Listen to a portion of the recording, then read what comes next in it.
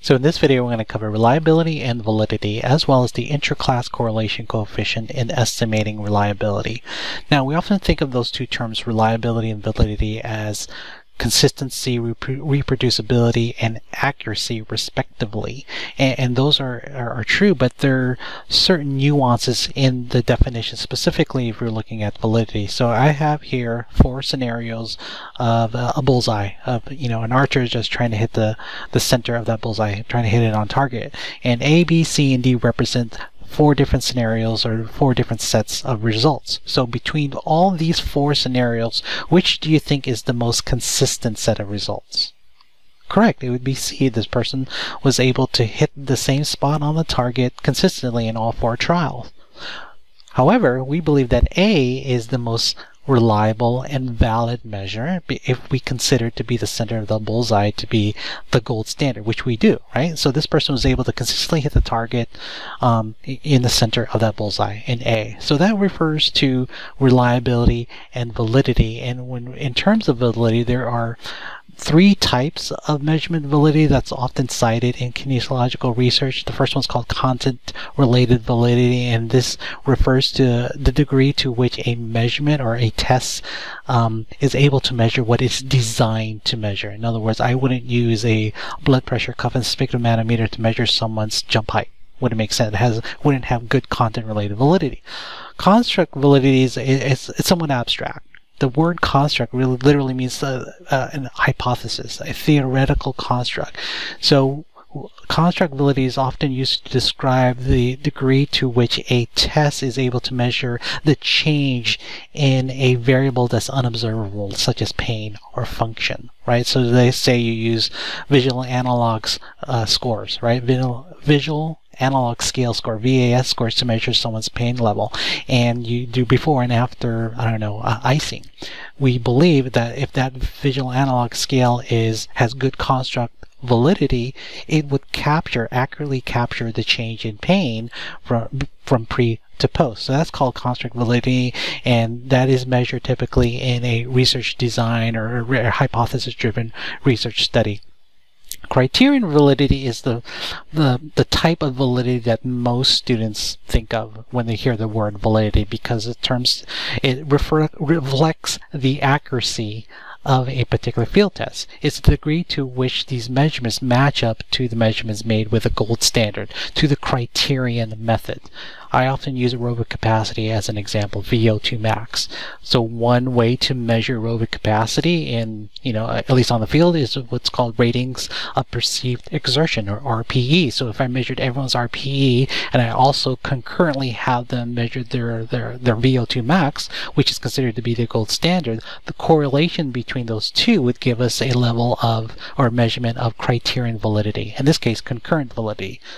Predictive validity is very similar, only that the criterion, or the gold standard, happens in the future, right? You're trying to predict someone's injury risk or predict someone's disease based on cholesterol. So for the most part in kinesiological research, and if you're following these series of lectures for my research methods course or my undergrad measurement theory course, we're mainly going to concentrate on concurrent validity. Now, what are the desired qualities for a criterion measure, for a gold standard in which we're trying to validate, if you will, these field tests that we use? Well, one, it has to be relevant. What is the extent to which the criterion exemplifies success, right? So VO2 max for aerobic capacity, DEXA, or underwater weighing if we're looking at body composition, force platforms if we're looking at ground reaction force or jump heights and things like that. How are those relevant to the measurement that we're trying to make? It has to be free from bias. Everyone has to have the same opportunity to achieve a successful score. Right? And all of these criterion measurements are able to be bias-free, has to be readily available, either in the lab. In some cases you might be able to do this in the field or in the training room. But most of all, it has to be reliable. You can't predict the criterion if you can't measure it. And these next few slides, we're going to talk about the reliability in some of the ways, more specifically using the ICC, the interclass correlation, in measuring reliability. So reliability is a measure of consistency or reproducibility of multiple measurements taken under the same conditions. Whenever we make a measurement, that observed score or that observation is made up of the true score of the true attribute of the patient or the performance of an athlete, as well as the error in which that measurement was made. And the source of the measurement error could be random noise, or it could be systematic in nature, in which the error tends to trend up or trend down due to the measurement tool itself or through other sources of variance in our subjects. The way we can express reliability is through correlation, either using the interclass correlation such as the Pearson, or the intra-class correlation, which this video will focus on when we're taking multiple measurements. So the interclass, as I mentioned, is measured typically with the Pearson simple correlation. Its weakness is that it's limited to only 2 sets of data. So if I'm looking at 2 trials, for example, test-retest, that's an example of interclass reliability. Using the Pearson correlation, you're just looking at the association of 2 trials. But more often than not, we're interested in the reliability of multiple trials, right? We have 3 or more trials. So we can't use the interclass correlation. We have to use an intra-class correlation, and that intra-class correlation is based off an analysis of variance, more specifically a repeated measures analysis of variance. In fact, the variance components of an ANOVA actually make up the components of an intra-class correlation. So just before we get into the ANOVA and before we actually perform an ICC or interclass correlation coefficient in our studio, I just want to back up to the theoretical definition of reliability. So I mentioned earlier, reliability is a measure of consistency in multiple measures taken under the same conditions. From a variance perspective, reliability is actually the ratio between true variance and the total variance. It's the proportion of the total variance that is true. And right here, this is a very simple formula that shows that the between subjects variability, there are true attributes, the differences between subjects, and the proportion of the total variance, which is made of the between subjects variance as well as the error, gives us reliability. So you can see if you have a reliability of 1, it is consistent. It has high reliability. So I've shown this box. This box represents the total variance that's made up of what is true and error, and the percentage of that total variance gives us reliability. And the scale that we use for reliability in this case is from 0 to 1. 0 closer to 0 means low reliability, whereas closer to 1 represents high or strong reliability. So some of the ways that we establish reliability, we do this for the test-retest. You might have heard of the alpha coefficient. They're all based off what's called the interclass method. There are different types of methods, but the ones that we're going to concentrate on in this video is the interclass correlation coefficient. So the intra-class correlation coefficient, or ICC, is based on a repeated measures ANOVA. So if you're familiar with an ANOVA, you know that the 3 sources of variance is due to between subjects, that is true, as well as within subjects, that due to trials, that gives us the systematic error, and error, that's the random noise, that's the unexplained variance. So all 3 components of variance can be used to calculate the various models of the ICC. Now, the different models that are based on both research design and form, whether you're taking a single trial or an average of multiple trials, the description of these, it's beyond the scope of this video. So I'm not going to go over details on the differences between these 6 models. I'm going to concentrate on mainly on the ICC 3.1 using this sample data. So this is 10 subjects that were tested on the Wingate anaerobic power test. They performed these 3 trials a week apart, and we want to know whether or not there is systematic differences or systematic error between all 3 trials. This is how it looks in graphical form. You could see just by looking at the graph that there really isn't much difference in the Wingate power test. And by the way, these are in watts. These are the average watts for trial 1, trial 2, and trial 3. You can tell that there's not much difference. However, this only tells us how the differences between each trial for this sample. It doesn't tell us what the general population is doing, so we have to run a repeated measures ANOVA in order to determine whether or not there is actually a systematic difference between all three trials. So we're going to do this in our studio and then come back and analyze the data. Alright, so I've got here some code that I've already written to run the interclass correlation coefficient. So as I mentioned earlier, we have to run a repeated measures analysis variance to determine whether or not there's systematic differences between all three trials of the Wingate power test. I'm going to load the libraries that I need. I'm going to load that Wingate power data set that I just showed you, convert that to long, initiate the variables in the columns of data. Go ahead and summarize that and plot it. I already show you how it looks in graphical form. You can tell just from the plots that there's not much difference between all three trials, but we have to run an ANOVA to actually determine that. So run the repeated measures ANOVA. The dependent variable here is watts, obviously, that's power.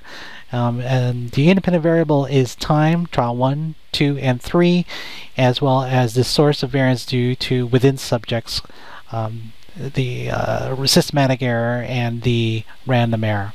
Alright, so let's go ahead and take a look at the results of this analysis of variance.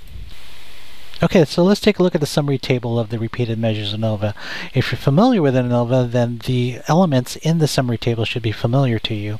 This first part represents the source of variance due to between subjects, right? That is quote-unquote the true variance. And down here, this is the variance due to time, trial 1, trial 2, and trial 3. Hence, you'll see degrees of freedom is 2. And this represents the error, degrees of freedom 18. So the ratio of that true variance to the error variance is 0.261, and the probability of observing that F value is 77.3%.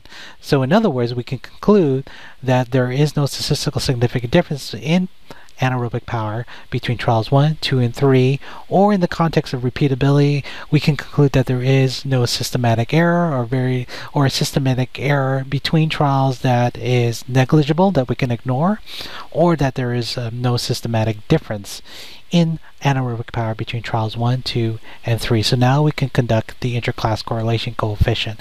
And before we go into RStudio to analyze the ICC, it helps to at least describe the different forms. Again, I'm not going to go into every single detail with the type or form of the interclass correlation coefficient. It gets pretty complicated, but it all depends on the intent and the design in which the ICC is being used. In this case, we're running the same test, the Wingate test, multiple times on every single subject, right? And measuring the anaerobic power of every single subject. So that would entail a 3-1 form of the interclass. The 3 is the model, 1 is the form of the interclass correlation.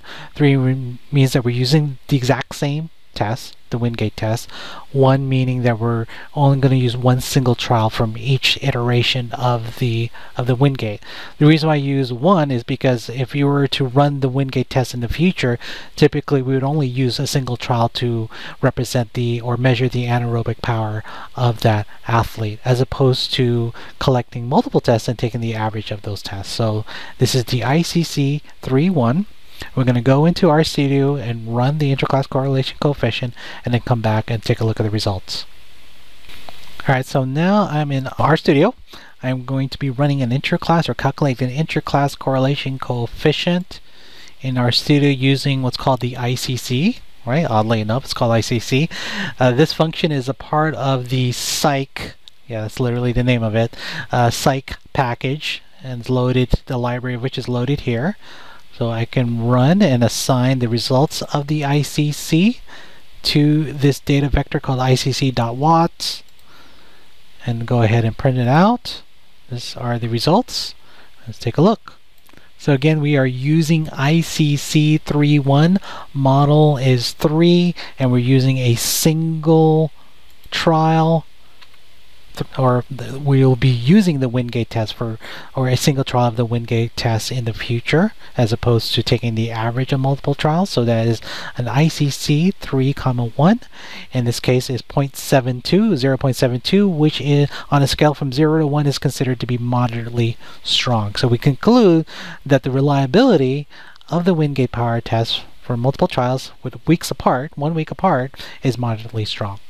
The ICC, or the interclass correlation coefficient, is a relative index of reliability. It's unitless, right, from 0 to 1, and it's sensitive to between subjects variability. In fact, it's a ratio between subjects variability and the total variability or total variance in a group or sample of individuals. So it is reflective of the ability of a test to differentiate between different individuals in a test result.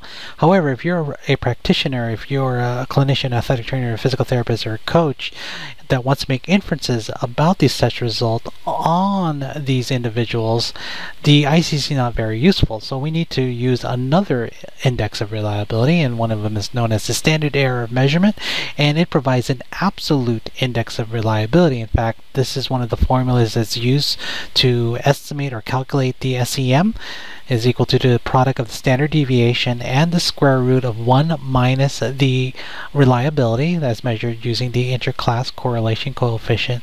And if you notice here, this is standard deviation. This is the standard deviation of all the trials that were collected using a particular test, and it's in the units of the test itself. So Wingate test was watts. If I'm measuring range of motion, that's in degrees. If I'm measuring jump heights, that's in centimeters or inches. So from a practical perspective, the SEM is a lot more useful than the ICC. In fact, if we assume that the scores are normally distributed, we can calculate the 95% confidence interval, which provides the boundaries of an individual's true score. So let's take a look at an example. This was a study that was published in the American Journal of Sports Medicine a few years ago, out of the University of North Carolina, and they looked at 2 tests to measure posterior shoulder tightness, or PST. This is commonly seen in overhead athletes, in which the rotator cuff muscles or the posterior capsule will tend to tighten up, and so they're limited in range of motion, particularly in the internal rotation, glenohumeral internal rotation. So there are 2 ways to test that. One is in the side-lying version here, in which the individual is lying sideways and the shoulder is literally dropped, and the distance in which the drop is provided gives us the measurement for posterior shoulder tightness. Another way to measure posterior or PST, posterior shoulder tightness, is doing the supine version using a goniometer, where the individual lies supine and the trainer or PT then passively horizontally adducts the shoulder in this direction, and the range of motion is then measured, right, in degrees. So they had the test, I believe they ran it 5 times for each of the tests, and they measured the reliability for both the side lying and the supine version of the PST, and these are listed here as 0.83 and 0.91 respectively for the side lying supine version of the PST, and then those are actually pretty good numbers, right? 0.83 and 0.91 are mildly strong, but the supine version, at least according to these numbers, is more or stronger, I should say, in terms of reliability. Now let's take a look at the SEM. As a trainer, as an athletic trainer, I want to know which one is more precise, the side-lying version of the PST or the supine version of the PST. Yeah, the supine version, right? 1.1 degree. That's pretty precise in that whatever I measure in terms of, in this case, horizontal adduction of the PST in the supine version is more reflective of the person's true score, of the person's true supine PST degrees in this case. So that's how you would use the ICC and the SEM in a clinical example.